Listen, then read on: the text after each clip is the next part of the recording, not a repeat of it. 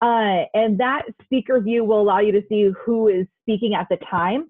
And there's also a way we see all of the tiles. So feel free to do what makes you comfortable, how you like to see things that are going on. That's completely fine. Do whatever is comfortable for you. We will ask that everyone stay muted throughout, just so we don't have any background noise or echoing. And we have some pre-submitted questions. However, if anyone has any questions that pop up during the Yappy Hour, please feel free to use the chat box to submit those questions. And I will be monitoring that chat box, and I will be able to relay those questions from you to our various panelists.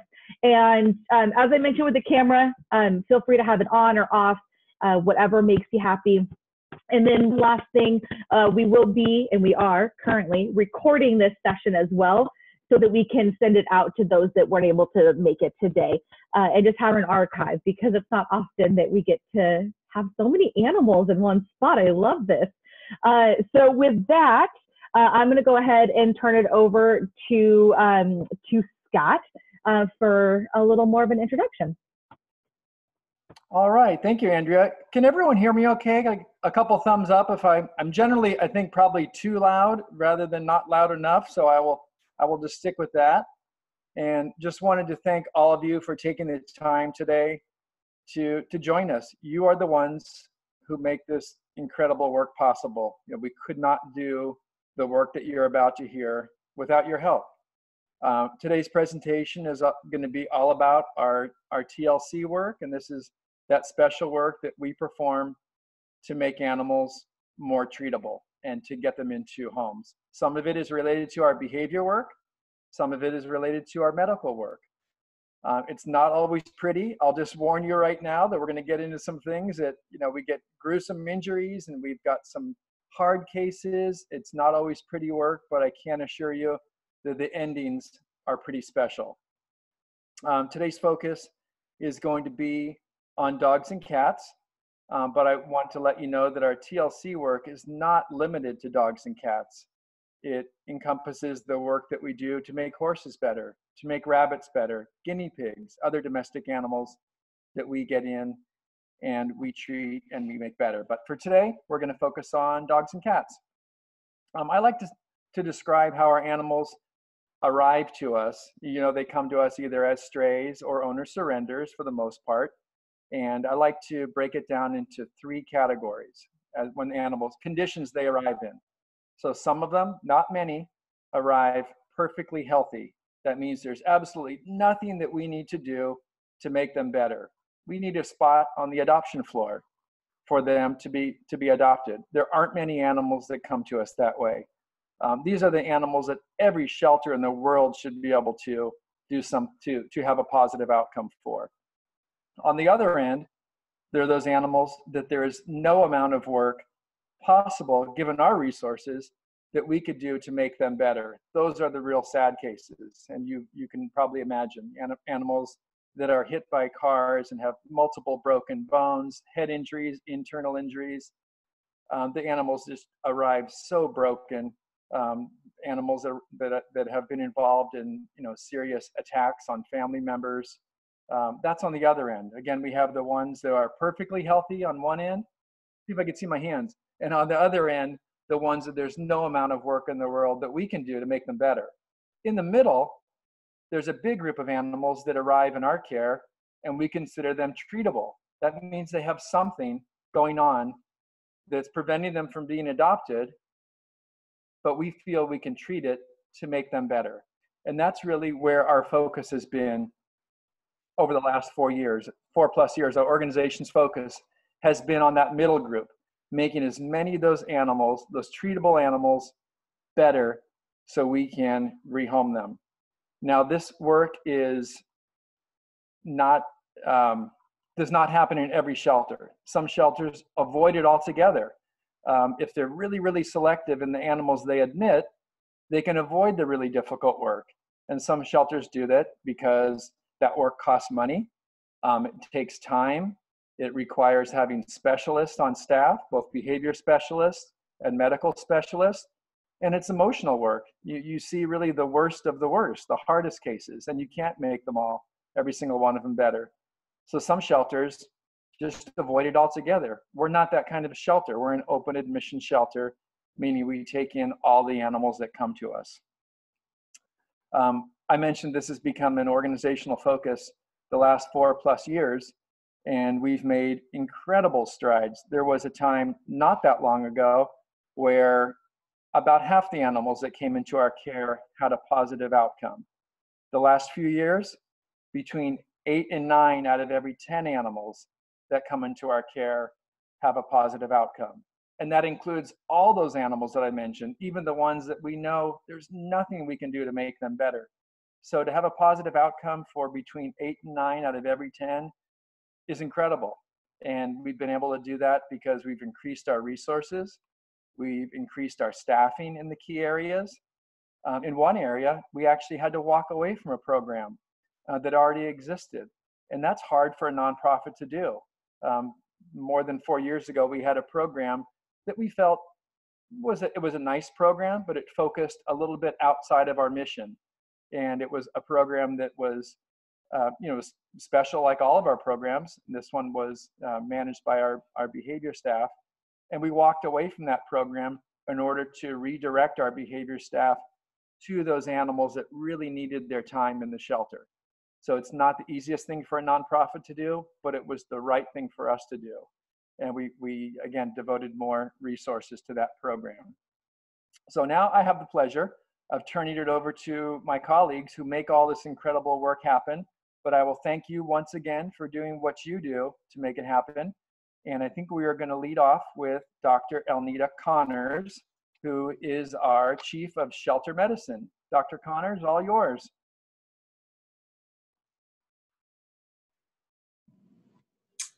Okay, thank you, Scott, and welcome everyone. We're so glad that you could join us to hear a little bit about our TLC program. I'm hoping that either Andrea or Stacy is able to bring our photos up.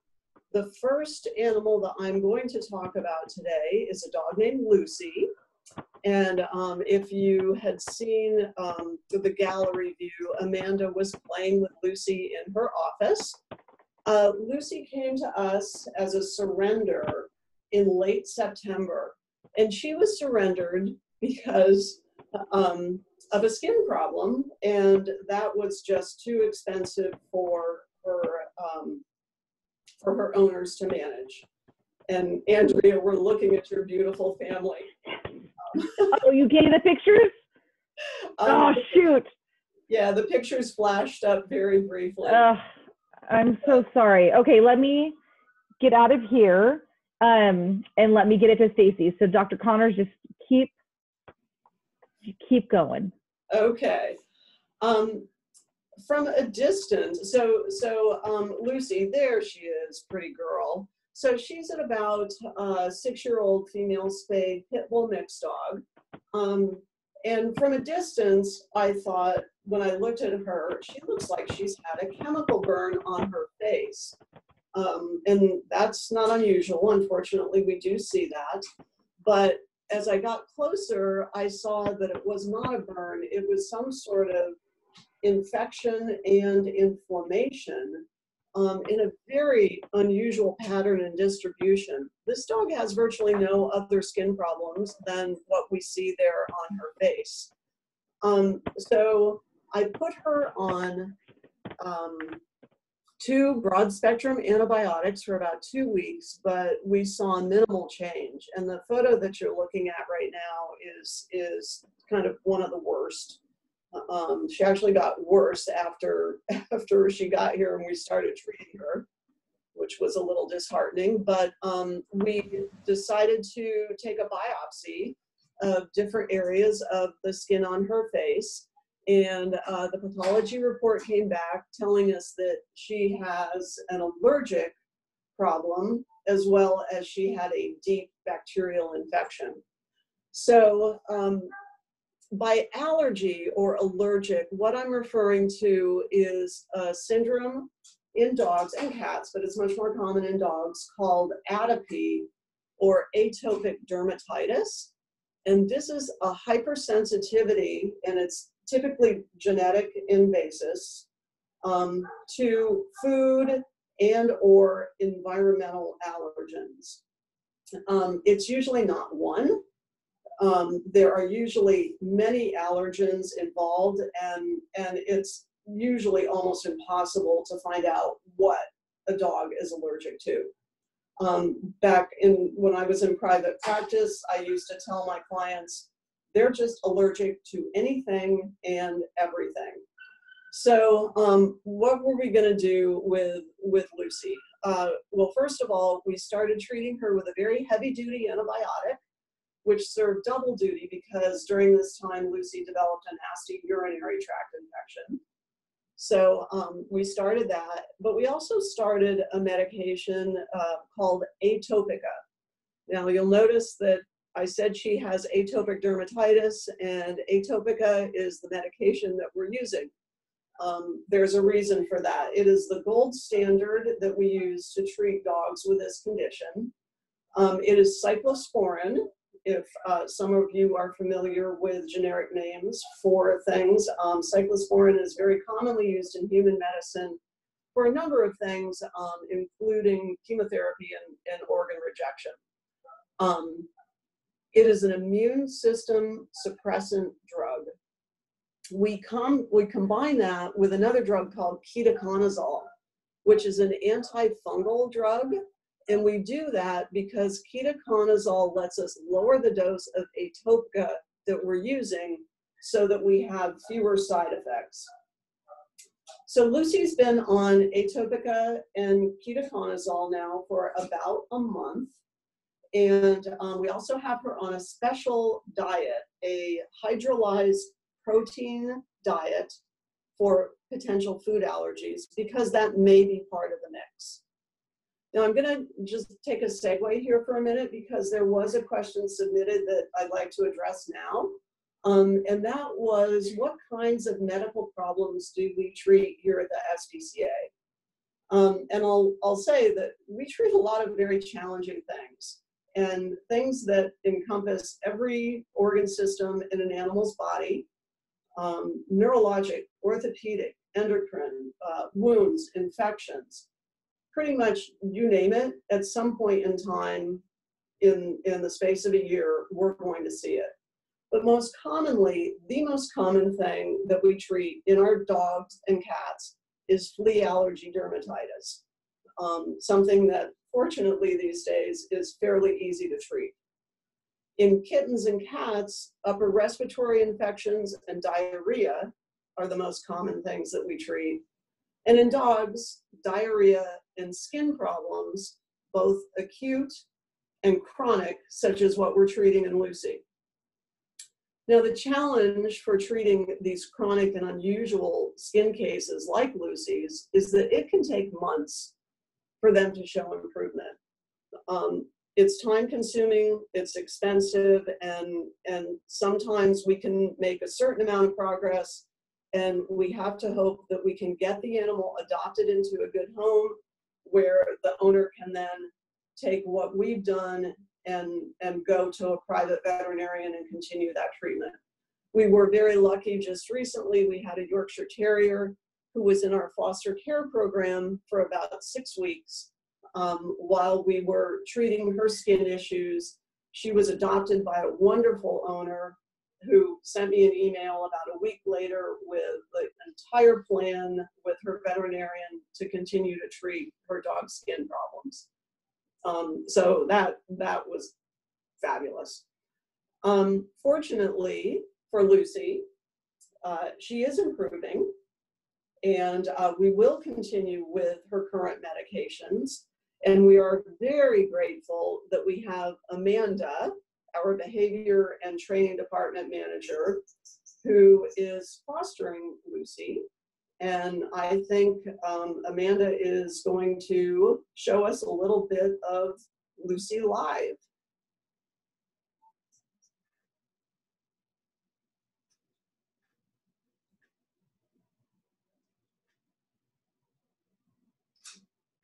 All right, sorry.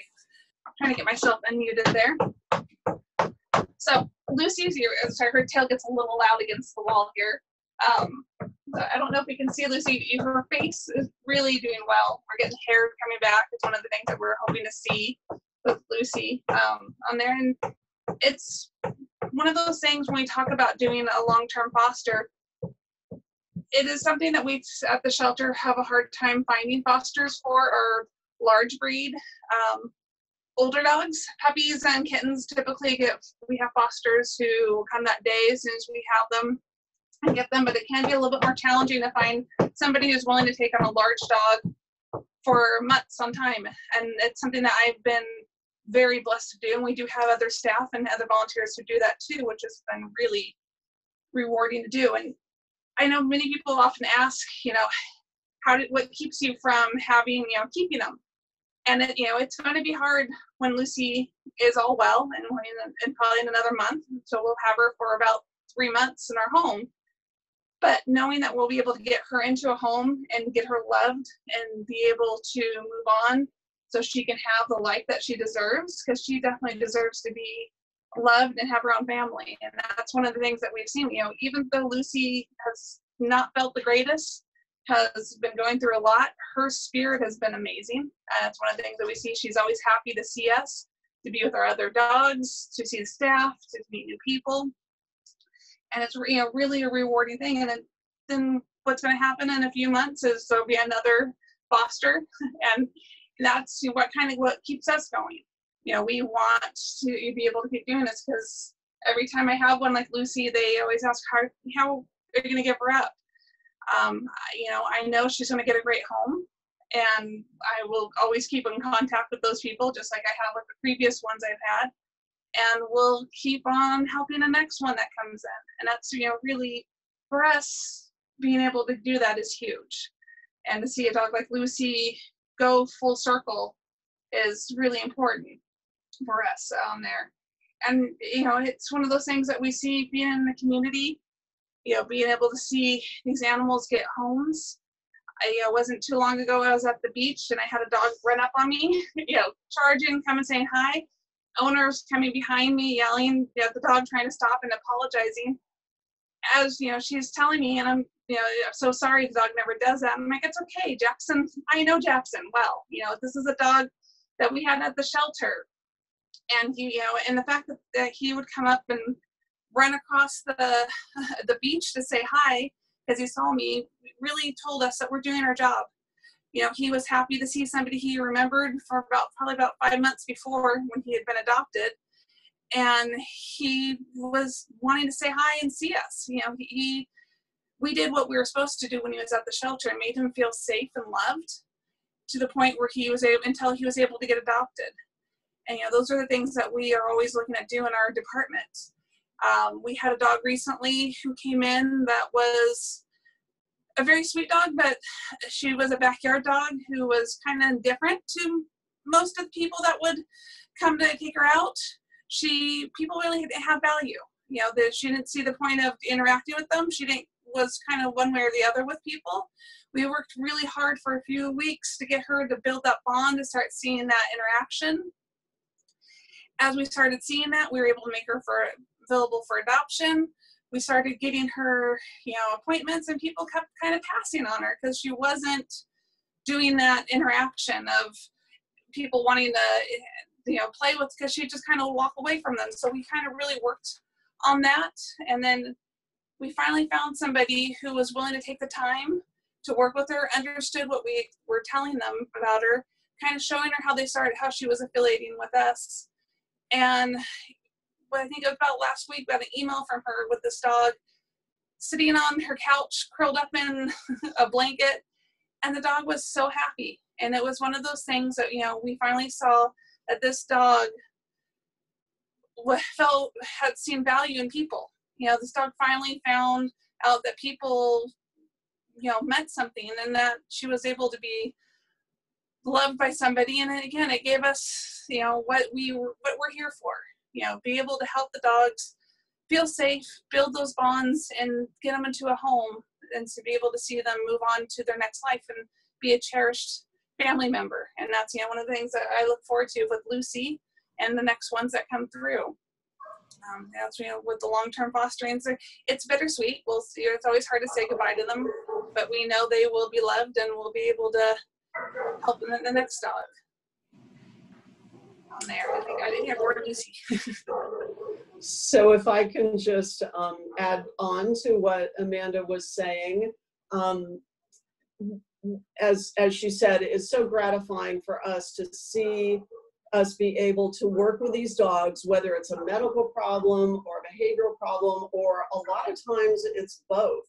And Amanda and I and our two departments work very closely with each other, because we will have dogs who have medical problems who also will have a behavioral need.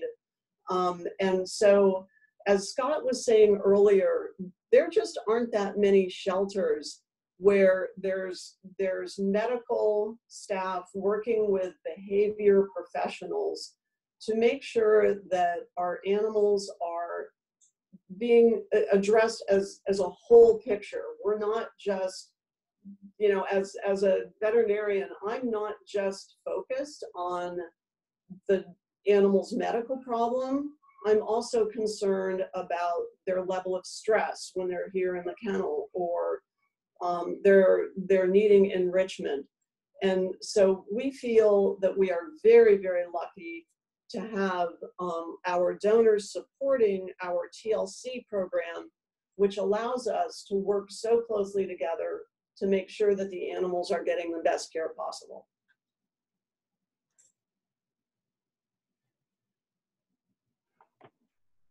Awesome. Thank you so much.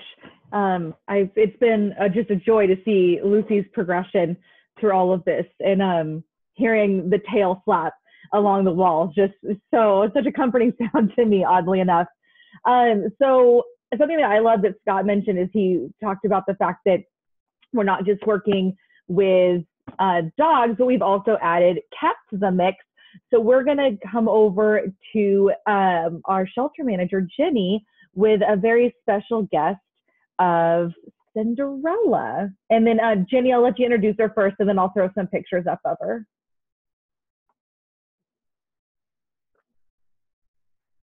Is she too busy napping?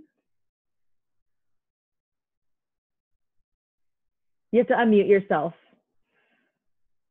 Sorry, I didn't unmute before turning. Yes, Miss Cinderella. She can't be bothered right now.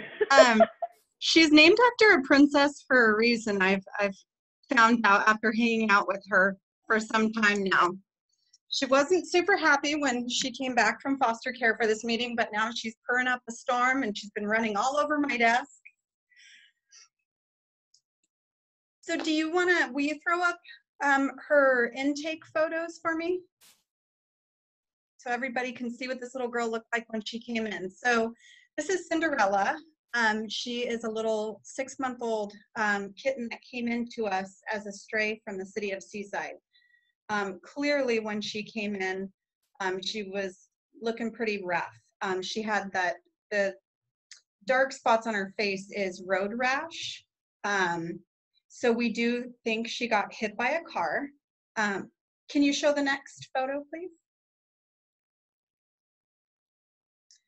So when she came in, not only did she have the road rash to her face, if you look at the top foot in this picture, it's turned around backwards. Her leg should not look that way. It was badly broken when she was hit. So we did have to amputate her leg. Luckily, we have a fabulous vet team here who was able to do that surgery in-house. And after her surgery, we were able to then place her into foster care while she, learned how to walk again on 3 legs. This is her once her face healed up.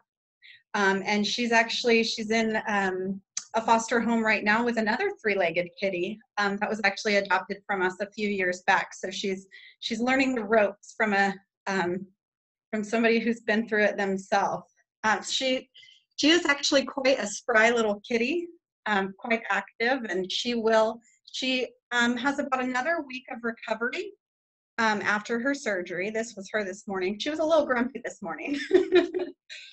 So she'll be with us probably for another week in foster care, and then she will be placed up for adoption.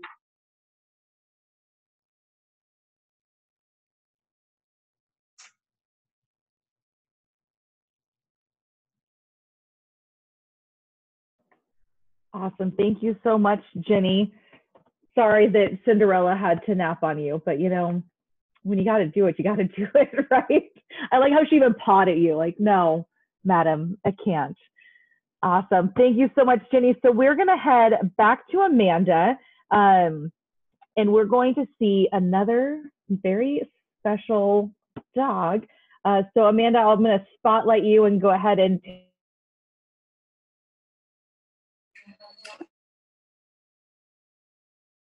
down into our Red's barn area, which used to actually be our barn for the barn animals.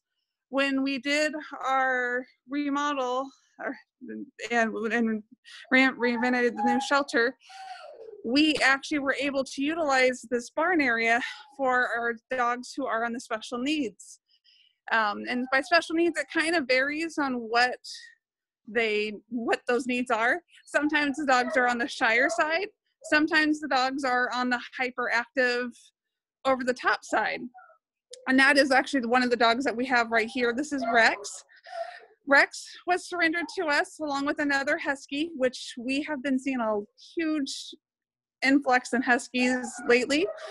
And with Rex, he came in with another one. The guy found them on Craigslist. And found out that they were a little bit more than he thought they were, to handle. And so they surrendered him, and we were able to get the other dog that came in with him adopted. But Rex has been a little bit more challenging. He is definitely a husky in full personality, and you have to keep him busy or else he will find himself something to do. And so one of the things that we've been really working on with him is training.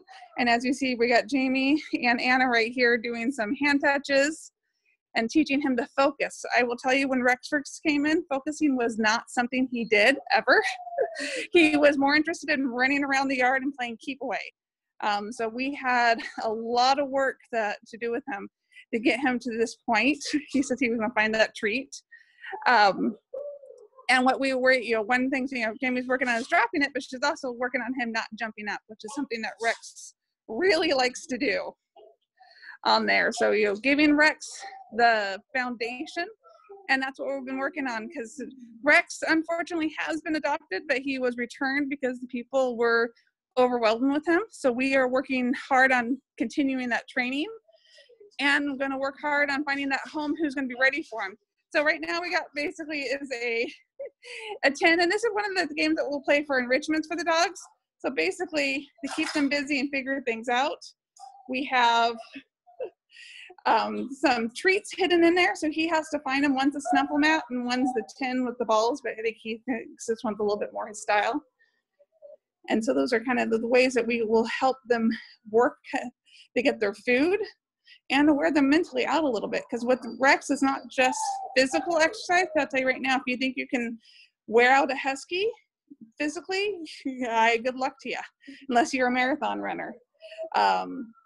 Then you might stand a chance, which most of us, I know, myself, I am not. So getting him so he can, mentally be worn out is one of the things that we need to work on. And that's one of the things that he has started to do. And again, like I said, right now he is available for adoption, and we're really screening and working on finding him the right home so he can live out the rest of his life as the family pet that he deserves to be. And one of the things when he did come in, he was, didn't have any vaccinations, wasn't neutered, microchipped. So those are all things that we have also done, with the adoptions, which we do for all our animals. So that way, he sets him up for life on there. All right, Rex says, I'm gonna find all those treats.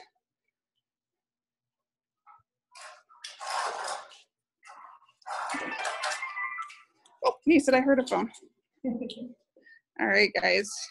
Andrew, you want to go back to you, or you want to have some I was saying, talk about, that is focus. He had a total squirrel moment right there. I know when I first adopted my dog, That was one of the first things that Amanda taught me. And one of our other behaviorists, Wendy, was focus and that touch, and that was really great, especially getting into like that situations and things like that.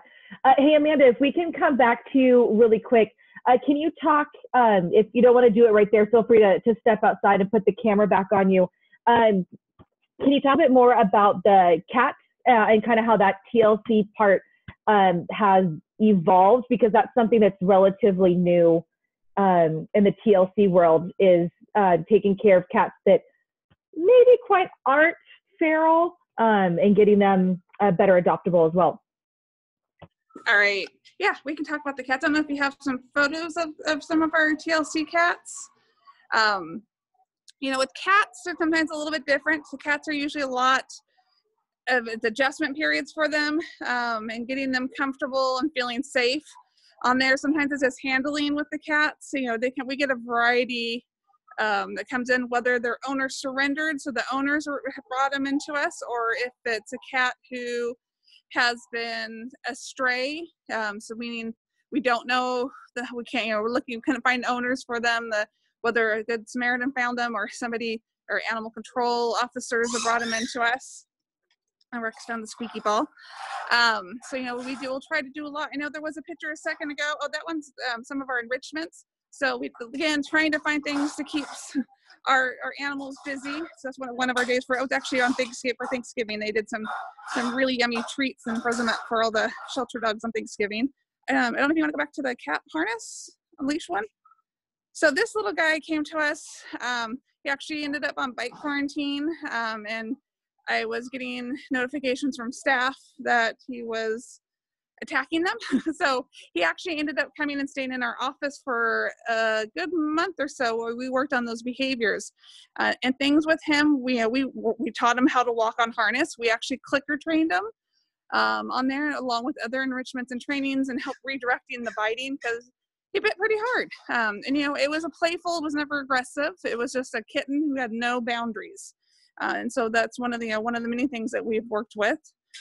Well, if you want to flip through some of the other, might be a couple more pictures of cats. And then again, enrichments, playing with them. He liked that. He would entertain himself, and so we would set up different playstations for him on there. I don't know if there's any more to kind of go over. If you had any other questions on some other things that we do, we have staff who are phenomenal with the cats, and we're actually working on getting them more training and in depth for them to be able to do more with our cats. So it's been something really great to be able to grow that program, and not just the dogs, but also the cats. Yeah, Amanda, I completely agree. I've heard from a few people who have had great success with getting those cats that, like I said, just needed a little extra handling. So thanks for, touching on that a little bit. That's fantastic. And then, Dr. Connors, we're going to come to you, and we're going to talk about our very special girl. Let's talk a little bit about Winnie. And just, I know Scott mentioned it at the beginning, but just to kind of reiterate that just kind of viewer discretion, there's one particular photo. Just kind of keep, know that it's coming. It's not graphic by any means.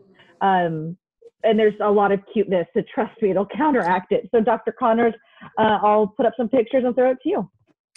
Okay, so yes, we are going to talk about Winnie, and I think some of you probably saw her very cute photo on the email invitation that you got.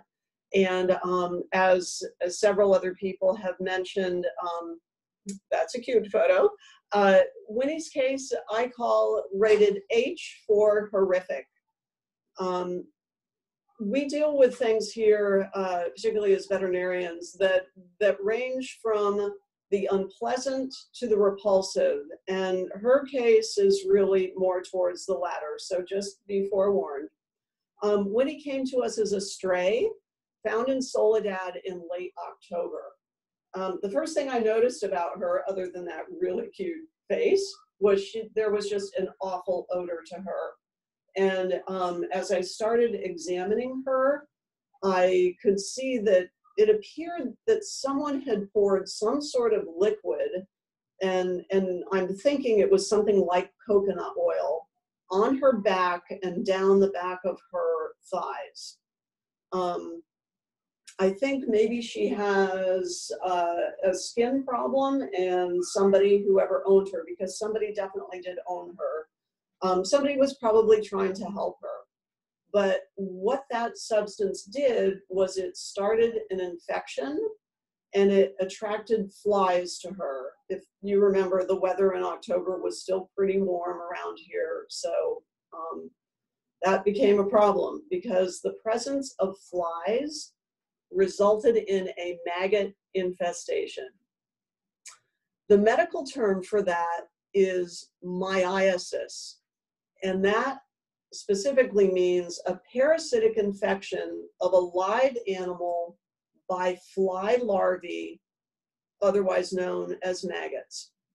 Maggots feed on infected tissue, and if there's enough of them present, they can really debilitate an animal. In veterinary medicine, it's much more common to see maggots in large animals.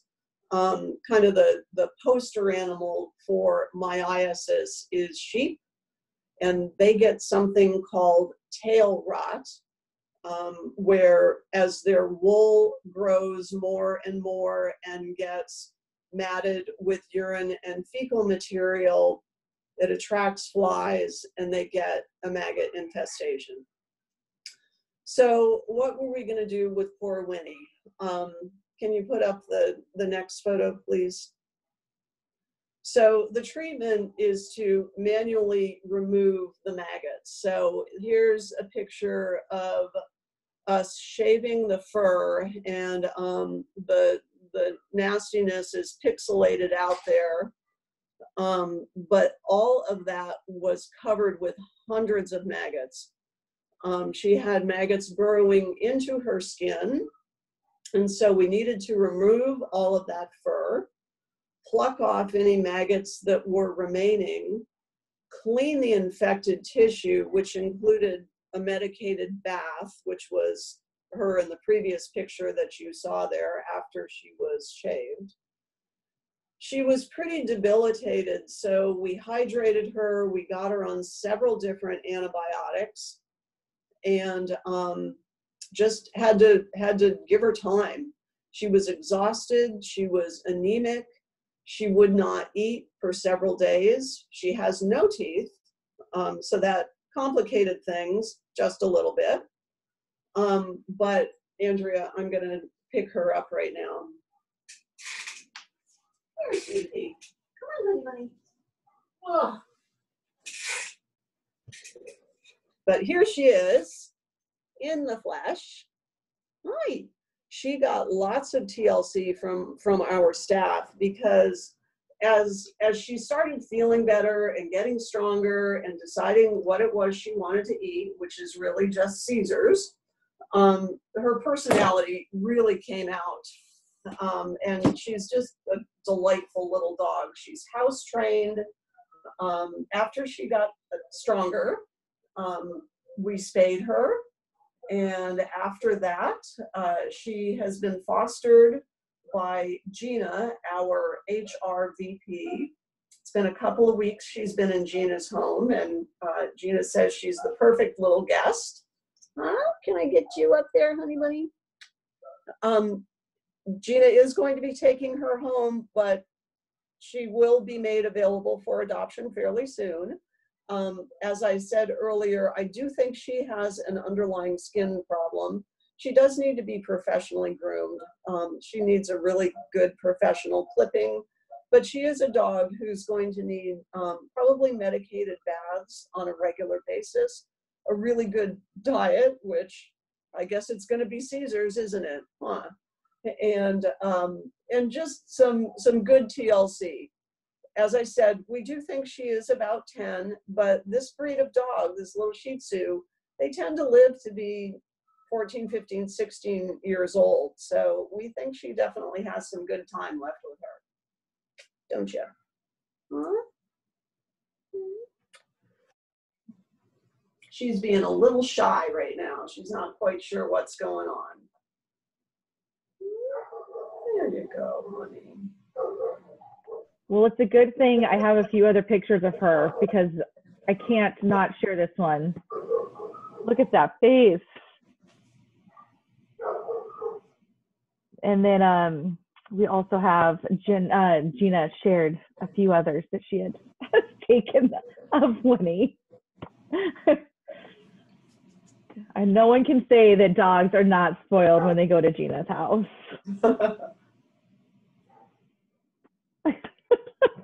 Although the side eye right there is saying maybe the bow's too much. I don't know. I cannot speak for her.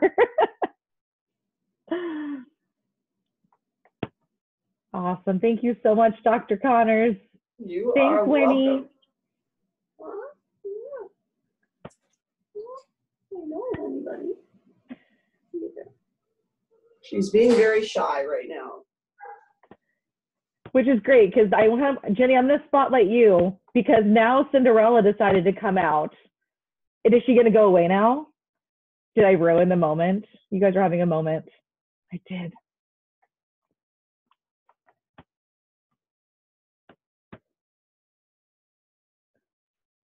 Sorry. That's all right. As she's trying to jump off. She is a little camera shy. This little girl just went back into her crate. She doesn't want any of you. She is kind of giving a look. She's like, I'm not sure. She's sniffing my computer. Oh, I'm pressing buttons.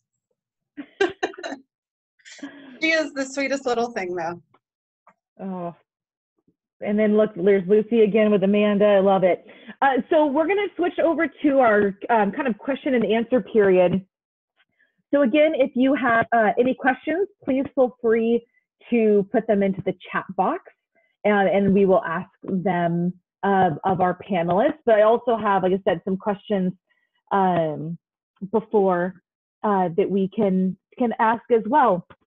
So Jenny, we did have a really great question that I'm going to throw to you for, well, both of us.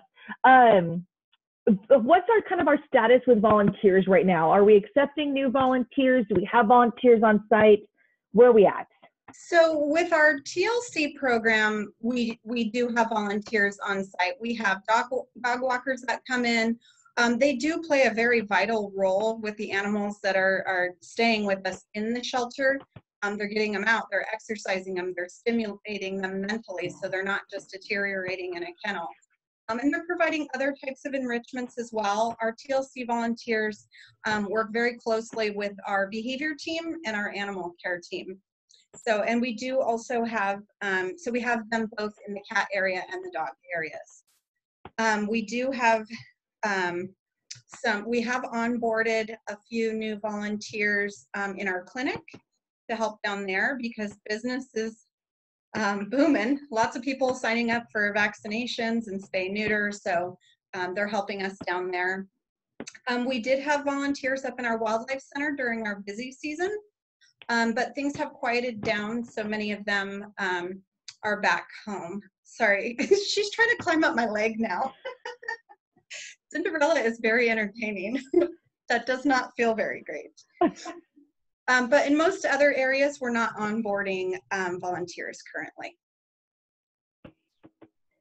And if any of our callers, if any of you are interested in volunteering, please feel free to reach out to me via email, or you can call me. My information is in the emails that you receive for the Yappy Hour, so please feel free to reach out to me, and I can get you in contact with people, give you more information or anything like that. All right, so let's go to another question here. Dr. Connors, I'm going to come up to you. You talked a little bit about, how we treat our animals. Are there specific things like therapies that we can do to help certain animals? This one, the question is specifically paralyzed, which just brought to mind, and I'm completely blanking on her name. It was that little poodle that had fallen from the landing. There was quite a bit of work that we did for that dog. So can you talk about a little bit more of what we can do in that sense? I can, and like so many things in life, but definitely in medicine, is it depends. It really depends on the injury. The little poodle that you mentioned jumped off of a second-story landing and was paralyzed from the neck down when he arrived. And he was so darn cute and young and otherwise healthy that I felt like we just needed to give him a chance. I know that a lot of other shelters would have said, this is a paralyzed dog, he's going to be euthanized. But some simple treatments, some steroid injections, some really good nursing care, and he had a very padded kennel with potty pads, and he was turned numerous times a day. He was hungry. He had no trouble eating and drinking. We bathed him. And with him, it was time. He just needed a fair amount of time to start healing. And when he got to a certain point where he was ready for a little bit more intensive rehab, he went to the program that Amanda initiated, our Rough Start program down at the Salinas Valley State Prison. And the inmates there were able to work with him. Basically, he needed to be able to do stairs. He needed to build up his muscles. And so they have stairs down there, and they worked with him. I set up a whole rehabilitation plan, and he got much stronger. And they also worked with him behaviorally, doing a lot of training. And after a number of weeks of him being there, he came back and he was adopted pretty immediately. We do have some animals who, as Scott mentioned earlier, come to us and they're really broken. And it can be really difficult initially to figure out who's too broken. And that really just comes from experience of doing this for a long time. But some of you may recall, it's been pretty much exactly 2 years now, we had a dog named Penny. If any of you remember Penny, she was a beautiful little copper-colored pit bull who came to us almost completely paralyzed in the back end.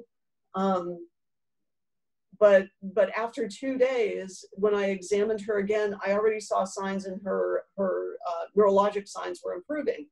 And so we worked with her physically. She's another dog that Amanda fostered in her home for a while and really worked with her with some physical therapy equipment.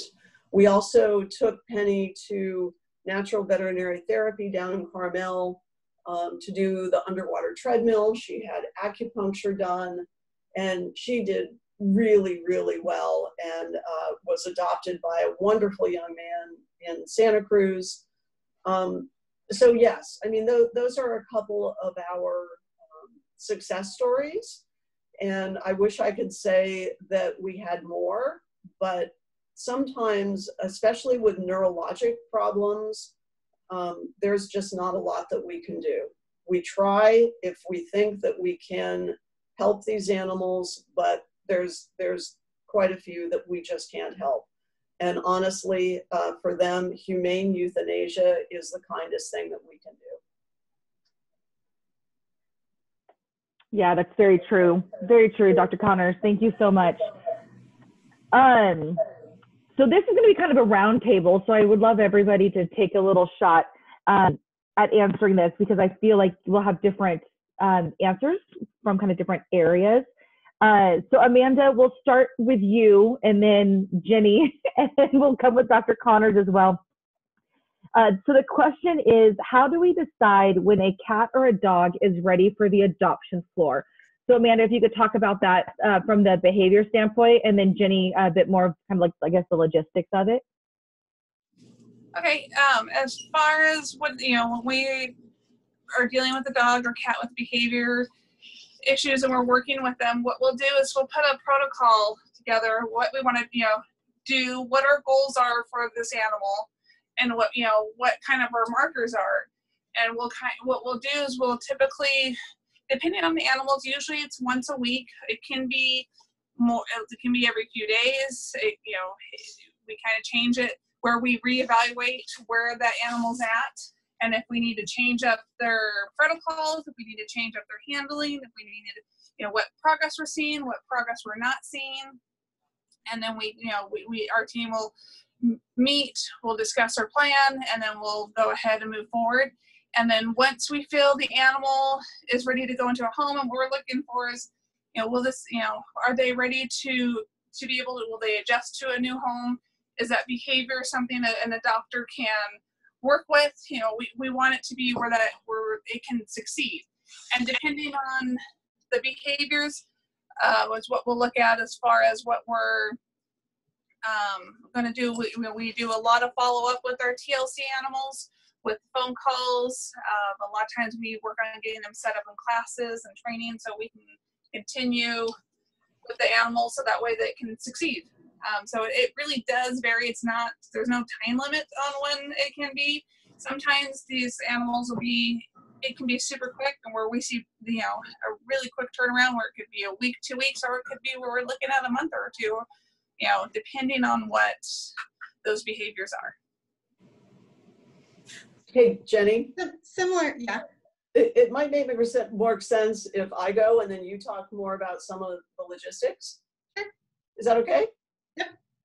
So following up from Amanda and the behavior aspects, medical is some of our cases are pretty cut and dried.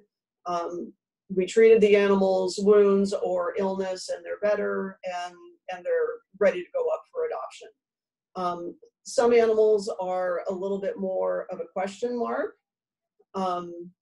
We had just a few weeks ago an older German Shepherd dog who had horrific hip dysplasia and was going to need some real care as she continued to age. And we contacted a senior Tulani, the senior German Shepherd Dog Rescue, and they took her in, and we did everything here. We spayed her, we did blood work, we did x-rays, we did all of that, so they had all that information. And they took her in, and they've got a lot of people who are really interested in adopting older German Shepherd dogs, and they were able to find her a home in a couple of weeks. Another example is we had a hound dog, I named him Hank, who came in with skin issues, and he was probably about 11 or 12 years old, and we got his skin looking better, got him on better food, and I thought, gosh, who's going to want this guy? He's 12 years old with some skin issues, and he's a hound, and he bays like a hound. And honestly, he was on the website, and within 12 hours, somebody adopted him. And it was somebody who was specifically looking for a senior dog. So, we just never know. Sometimes when I think that an animal medically is going to require a lot of resources from a client, I'm really surprised at what our local community steps up to. And it's,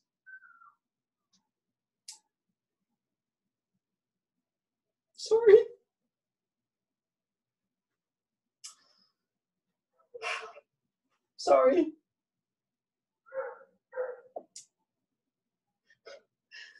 Anybody who knows me knows I get very emotional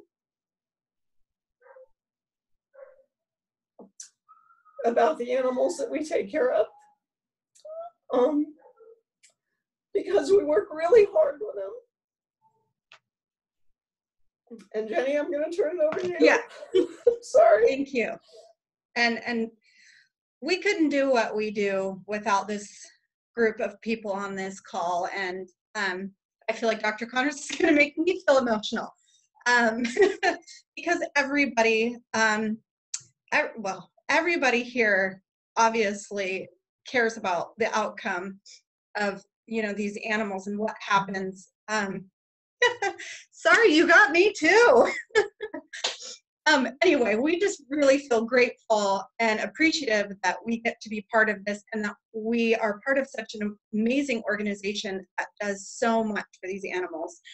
Like other people have said on this call, there are so many other shelters that don't want anything to do with this work because it's hard. It's not easy. Anytime you give up a foster animal, it's hard. Lots of us have kids. Our kids, you know, are heartbroken sometimes. Our other pets bond with these animals, but we know that we take them on for a short period of time. We make them well. We find them a new home, and then our home is free again for another foster animal. If we kept every animal that came into our home, well, we would have to call our human investigators on ourselves, probably. But there, you know, we all have limits. Our homes all have limits, and giving these foster animals up to another member of this community means we can just keep on going. So anyway, huge thank you to everybody on this call. Thank you for letting us be part of this work. Andrea, this is Scott. Can I jump in for a second?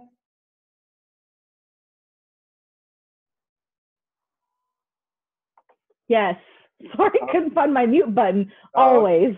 Well, I figured I give our staff time to blow their nose and wipe their eyes and talk about something that I wanted to mention a little bit earlier, and it was when Amanda was talking and you saw some of the footage of the facility that she mentioned the behavior team had taken over. We call that Red's Barn. Some of you know it. It's the original barn. And that has become our special place for the animals that need that specialized behavior work. What I like to say is Amanda and her team have done an incredible job turning that into a useful space. It's far from perfect. It's far from even okay, I like to say. We have an incredible clinic. We have a great adoption center. We have a great wildlife center. We have a wonderful barn. And we have this space for what is arguably among our most important work that it really is inadequate. We have temporary kennels in there that have long outlived their lifespan. We have no HVAC system in there. The outside areas in that space are dirt and wood. So wood, really hard to impossible to disinfect.